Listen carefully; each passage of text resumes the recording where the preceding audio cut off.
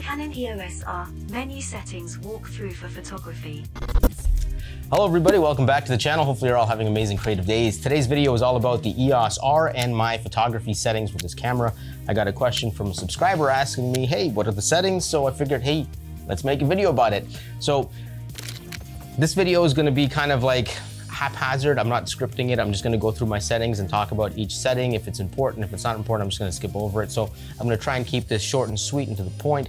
If there's something that I skipped over that you wanna know more about, leave your questions down in the comments. And yeah, with that being said, let's get started, because who wants to watch a video that's 4 hours long? All right, so let's get started. Here we are in the red tab and we are looking at image quality. Now, I always shoot RAW. RAW is the way to go. If you're delivering photos to clients, you want the best possible quality. RAW gives you that. In terms of the JPEGs, I keep it on the small JPEG, unless, of course, I'm setting up a web gallery for a client. Then I'll put it on medium, and then I can send those medium JPEGs out for review as a proof gallery. Or if it's a really important client and I want them to have really good quality, like proof gallery, I will just convert the RAWs to JPEG and send them those. So depending on what you want to do, that's an option. Dual pixel RAW is off. Cropping aspect ratio, I keep it on full, so that uses the full sensor.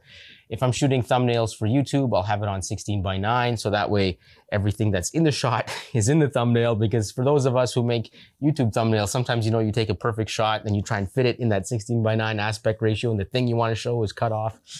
Anyway, YouTuber problems.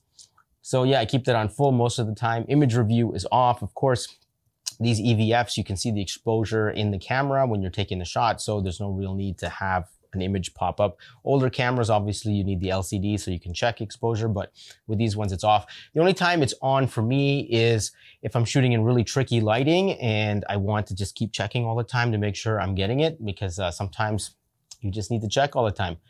Shutter release without card is on. Okay, so that's that one. Next one. Lens aberration correction. I usually keep this on. Obviously, the camera makes adjustments, or the camera makes adjustments in camera or puts information in the EXIF data. So when you load it into Lightroom or Capture One, the program knows what lens you're using and it'll adjust for vignette or warping and that kind of thing. So that's always good to have on there. We're going to close that. External speedlight control. Obviously, if you have a flash on top of your camera, you can adjust settings here, which is pretty cool. Next, what do we have? Exposure compensation. I think we all know what that is. ISO speed settings. So you can set your ISO speed here, your range, all that stuff. So if you want to go at the lowest ISO of 1600, there you go. And you can set your high and low and all that stuff. So that's pretty cool. It's super handy there, especially if you have it on auto ISO. You can set your range so the camera doesn't go beyond a certain range, because you don't want it going to like maximum ISO and your pictures are all grainy. All right, minimum shutter speed, you can set this here too. And we're gonna get out of here. And auto lighting optimizer I have off, and I have it off because I have highlight tone priority on. You can't have them both on at the same time. And I keep it on D+. Obviously, if you're D+ enhanced, then you can disable it and all that stuff. So highlight tone priority, the reason I like to have it on is because Canon cameras, the dynamic range for the Canon cameras are all in the shadows. Like if you shoot with Sony, for example, and you expose for something, you have dynamic range on the light side and the dark side. With Canon, it's all on the dark side, and there's a lot of it too. So when you want to get a correct exposure, let's say you're shooting a bride and a groom at a wedding and there's a bright sky, what you want to do is you want to adjust your exposure for the bride's dress in the sky and try and make sure that those are properly exposed. And then you can bring back the shadows in post. And highlight tone priority, what it does is it preserves the detail in highlights. So it kind of adds a little bit of dynamic range in the highlights, which is good. And the downside is it can add a touch of noise in dark areas.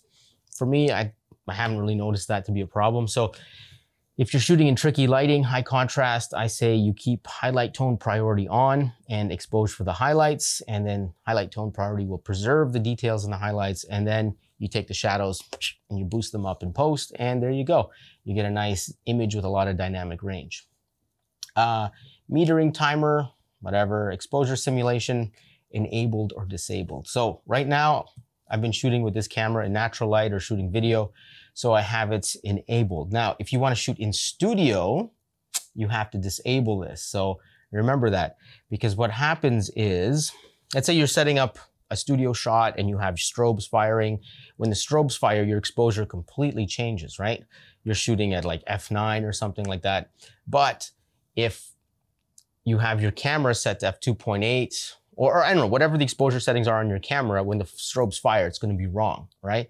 So you just have to disable it, and the camera will just give you a general view of what it thinks the correct exposure is, but it will not use the viewfinder information to expose your image. So it's one of those things that a lot of newbies run into when they use these cameras. It's just turn off exposure simulation if you're using studio strobes, and then you have to manually dial in on all your settings to work with the studio lights. All right, so number 4, white balance. I just leave Canon cameras on auto white balance. They're pretty awesome. If I'm shooting with multiple cameras and I want everything to be the same, I will put it on like Kelvin. I will select the Kelvin mode manually. But in general, all these other white balance modes, they don't even need to exist. Canon cameras are so good at knowing what the proper white balance is. I've never had any issues. It's not like a Sony where everything turns out orange and you're like, what is going on here? Everything is sunset mode. And yeah, I had a lot of trouble with Sony. I used to own a Sony a7 III when it first came out, and the colors were just so weird to me. I had to sell it. And with Canon, you just leave it on auto white balance 99.99% of the time, and it gets it right all the time. There's actually a video about it here, fellow Toronto YouTuber Camera Conspiracies. If you haven't checked out his channel before, he's funny. He's got a weird sense of humor, but he's funny. And he reviews cameras and stuff from the perspective of, he calls it a vlogger hobo or a YouTube hobo. But anyway, check him out. He just did this video on white balances with different systems. So it's pretty cool if you want to check that out. So let's get out of here. And next, custom white balance. And Canon has a weird way of setting custom white balance. You have to shoot a photo of something white. Even if you're in video mode, you have to shoot a photo of something white, and you have to go and register that photo, and that's the custom white balance. Honestly, like I said, the auto white balance on Canon cameras is so good. I've never actually used the custom white balance on this. I've used it on my older cameras, but I don't think I've ever used it on the R. White balance shift. So here, if you want to get creative, this can be fun. Like, let's say you're using like blue LEDs, and then you want to shift everything towards pink or something, so you can like shift it towards pink. Can you see, this is what I'm looking at here? This is where my eyes keep drifting. I've got the recorder here. Yeah, so you can play around with this. I usually just keep it on neutral and then do my adjusting in post, but if you want, that's something you can do. Let's get out of here. Color space, sRGB is where I have it. Picture style, I have it on my own user-defined one. Now, thing to remember with this is these settings only affect your JPEGs, not your RAWs. Your RAWs are raw, and when you pop them into Lightroom or Capture One or whatever, you'll be able to edit them. But I do have this set to user-defined one. So these are my settings here. My strength, sharpness strength is set to 7. Fineness is set to 5, threshold is set to 5, contrast is -1, saturation is 0, color tone 0, and that is it. Menu back. So when I shoot those JPEGs to set up proof galleries for clients, these settings here affect the JPEGs. That's why I have the sharpening up. So it just looks a little sharper and cleaner, send it off to the client, because these cameras tend to shoot more neutral, so everything isn't super sharp, but you can sharpen it in post. So I just sharpen up those JPEGs. So those are my picture styles. And what do we have next? Long exposure simulation. You can disable, long exposure noise reduction. You can disable it. And I just leave it to auto. So if I'm shooting with a higher ISO, longer exposure, whatever, the camera can determine how much processing it wants to put into the noise. So I just leave it on auto. I don't generally shoot a lot of dark stuff, so it makes no difference to me. High ISO noise reduction, I have it set to 2 out of 3. I haven't really played around with this. I think I set this when I first picked up the camera, and I haven't touched it since. Dust delete data, nothing really here, but I guess you could put that in if you want. The touch shutter, this thing annoyed the heck out of me, and it might be on by default, it might be off by default, I'm not sure, but it's basically when you touch the back LCD or you tap it, the camera will fire a shot. So I'd be trying to change my settings and the camera would take a picture and I'd be like, no. So yeah, that's disabled. Multi-exposure, if you want to do multiple exposures, you can here. This is where you set it all up. HDR mode, again, this is where you set it up. And here we go. Anti-flicker shoot is disabled, but if you are shooting, let's say you're shooting like a basketball game or something and you're in a gymnasium and there's fluorescent lights, they're flickering, you want to turn on this to try and get rid of those flickers, because sometimes, I don't know if you've noticed this, but like you'll see a light, dark, dark on somebody because of the flicker of the lights. So that's just something to keep in mind if you shoot in those situations. And then silent LV shooting. Silent shooting is usually a good way to go if you're shooting events, but not absolutely necessary. Okay, now we're moving to autofocus. AF operation is one shot. Obviously, you understand one shot is you take the shot, you hold the button, you can recompose and shoot. And as long as you have either the rear button focus or the shutter button pushed down, the camera will focus. But if you let go of either one of those, the camera stops focusing. Whereas with servo mode, the camera is constantly focusing. Whatever the focus point is on, the camera is focusing. So depending on what you're shooting, servo is better for shooting people, live events, that kind of thing. One shot, you know, YouTube thumbnails, product shots, that kind of thing. So depending on what you want to do, you can set that up. AF methods. So I have turned off all but 3 of my autofocus methods. I find I don't really need them. So I have my face tracking, object tracking. I have this like spot tracking. So if I want to move the little square around, I can move the square around my shot to just focus on one thing. And then I have this zone AF. So if I want to focus in the middle or to the left or to the right, I have that on. Everything else is disabled. Of course, this is where you turn on eye detection. This camera, the EOS R, doesn't have animal eye detect or car eye detect or anything like that. It's just eye detect.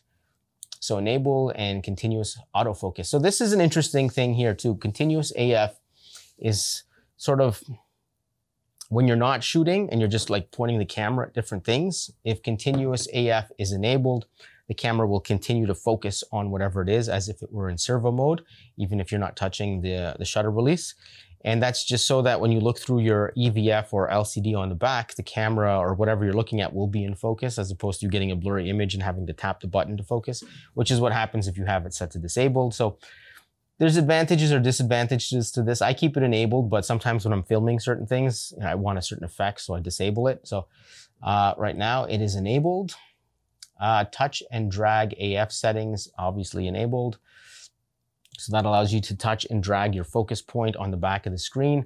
I have a video about it there if you want to check it out. And it's super handy. I find like a lot of people complained about the EOS R not having a joystick.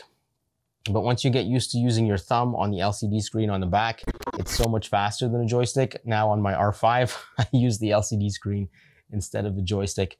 And you want to definitely put that to relative. So relative means that, well, actually, in that video I just showed you, I go more into depth onto that. So if you want to watch that, check out the video. There's no sense in me repeating myself. And then of course here you can just set up what part of the screen you want to be draggable, touch and drag sensitive. So let's get out of here. And what do we have next? Focus guide, on or off. If you want a focus guide, that's more for manually focusing things. But yeah, if you want it, you can turn it on. Tracking sensitivity. Here we go. I have mine to responsive, so it's +2. Back acceleration, deceleration tracking. I have mine set to +2. And then autofocus PT, AFPT auto switching. Okay, I think that's how sensitive it is from switching from subject to subject. If another subject jumps in front of it, I have mine set to 0. All right, next we have lens electronic manual focus is off. AF assist, can't talk today. AF assist beam firing. Now, I have it on right now, but sometimes, like if you're shooting, let's say weddings or events and it's dark, you need the assist beam to fire. Other times it can be distracting because it emits a little bit of a light. So if you're trying to shoot someone and be a little more incognito at like a wedding and then the light just fires on them, they'll see this orange light and they'll be like, what? So it's just something to keep in mind.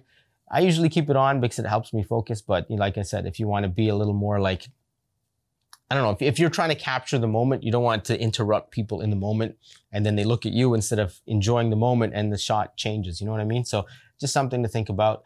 One shot AF release prior. I don't even know what this is, to be honest with you. I have it set to focus. One shot AF release. Oh, okay. So what this means is when you're taking a picture, if the camera can't achieve focus, should it just release the shot and take it anyway, or should wait to get focus first before releasing the shot? Obviously, what are you going to do with a blurry shot? So I have it set to focus. And lens drive when AF impossible on. Limit autofocus methods. So this is the spot where I turn off the autofocus methods that I don't use. So you just click on which one you want, on, off, on, off. And that makes it nice and easy. Okay. And the way I have this camera set up, I set up my swipe bar or multifunction touch bar in a very specific way.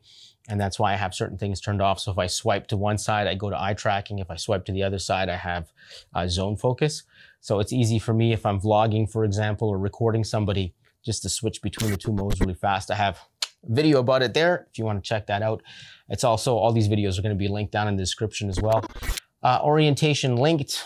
I usually turn it off, but if you want, you can turn it on. So when you flip to portrait mode, landscape mode, portrait mode, the focus point will stay in relatively the same position, or it'll move. Like if you have a top left, it'll move top left when you switch modes. I have that off. Initial servo AF 0.4 face. I don't remember what this actually does, but that's the setting I have. I don't know. I've just had it on that top setting, I guess, since I bought the camera, and it works. So I've never really looked into it. And then here, the play settings, we'll skip over that. And then what do we have here that's important? File numbering, rotate arm, format card, eco mode. Eco mode is off because I shoot a lot of video. So if I'm shooting video and I step away from the camera for a second, the camera just goes into sleep mode. So that's why I have it off. But if you're just shooting photos, I would say turn eco mode on. That way, when you put the camera down by your side, it just goes to sleep and you save battery. So that's a good thing. Power saving. Again, I would set it to 1 minute if you're not shooting video. If you are shooting video and you need to see that LCD screen, I set it to 30 minutes. And your auto power off, viewfinder off, all that stuff. You can change all that here. Date, time, language, video. Of course, with video, I'm in North America, so I have it NTSF. And then if you're in Europe or wherever uses PAL, you can change it to PAL. Touch control, sensitive, standard. Beep, I disable the beep.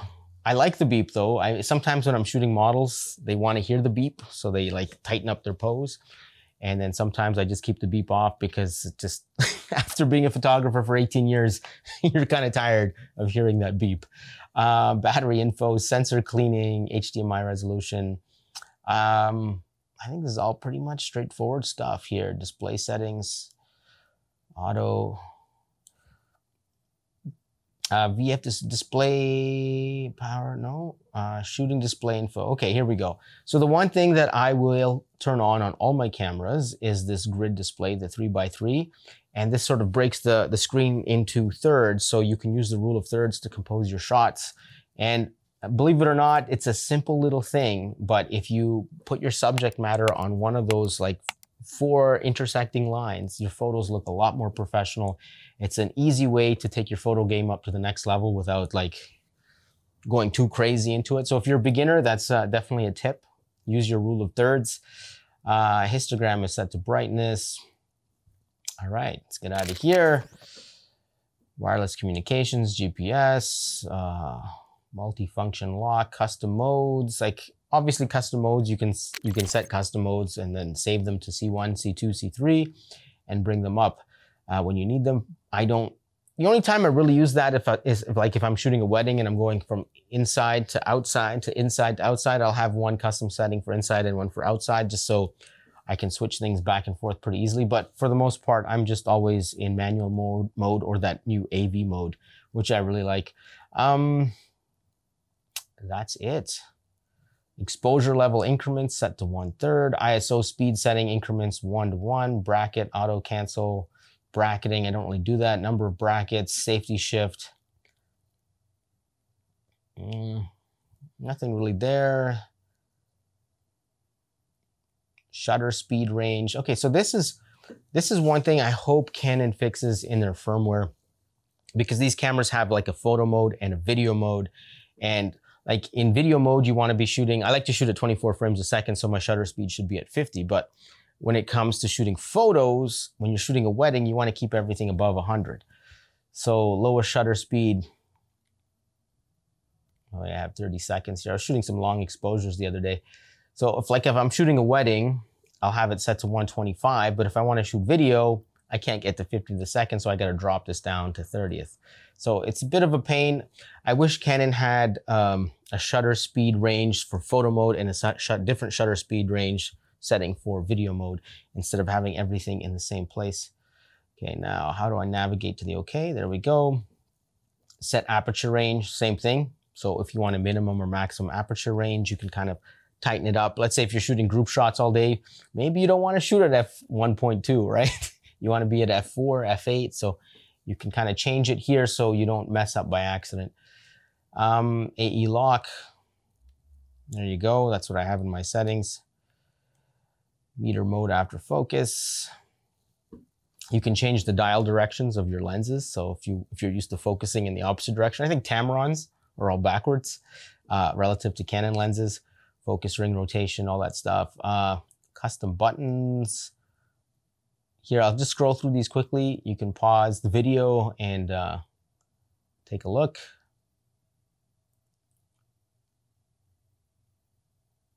I don't do anything fancy with those. Custom dials. This is how I have my dials set up. And then here we have the multifunction touch bar. I think I put a video up earlier. This is how I set up my touch bar. If you want to know, get into more detail about that. I kind of, I turn off the left tap and the right tap and I just use the swipe feature. So I limit its ability, but it makes it a lot easier to use. And of course that lock, you don't have to use that lock with that mode.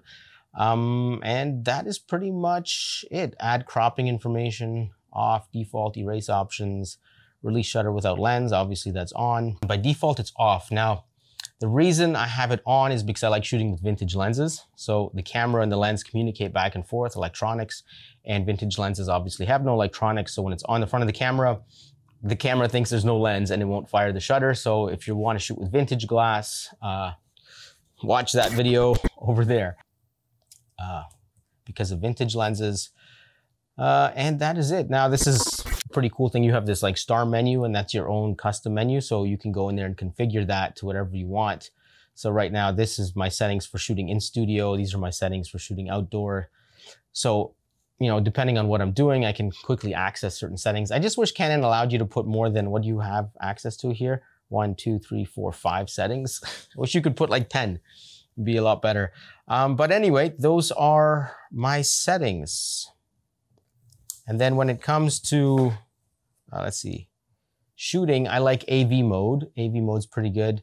So the reason I really like AV mode is it allows me to, it's basically like manual mode. You have all your options, just like manual mode, but you can take, let's say your ISO and swing it all the way to like 0, and 0 would be auto mode. So now your ISO is auto, but you still have manual control over your shutter speed and aperture.